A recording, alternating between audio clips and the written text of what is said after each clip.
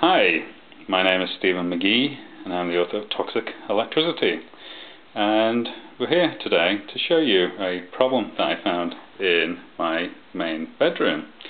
I was troubleshooting my main bedroom with this RF radiation meter, and as you can see we have a very low level right now. It's actually about 29 millivolts per meter on average. But every 45 seconds I noticed that that reading would spike up in my main bedroom. And it's very, very consistent. Every 45 seconds a pulse of radiation would go through my bedroom, and we just saw it happen right there. And what I actually got it down to is that little device in the top of the screen. And that is not an iPhone, it's an iTouch, and it's actually switched off. So even when it's switched off, it's actually giving out electromagnetic pulses once every 45 seconds. And I was quite amazed that it's actually doing this, and it's very, very consistent. If you keep watching the meter, you should see another pulse come through from that device.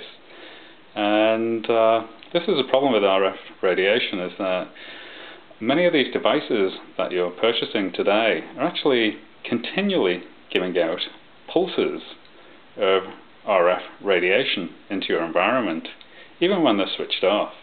And it's something to be aware of around these devices, and there's a lot of literature about RF radiation and the damaging effects it can have on your health. And in fact, there's a lot of people reporting problems around Wi-Fi, there's a lot of people reporting problems around cell phone towers, and pretty much any RF device, radar, people report problems around radar systems. And the more of this wireless radiation that you have around, the more likely it's going to affect your health. And I'll be making sure that I no longer keep this device in my bedroom when I'm sleeping overnight, because I don't particularly like the fact that it's consistently putting out pulses of radiation every 45 seconds.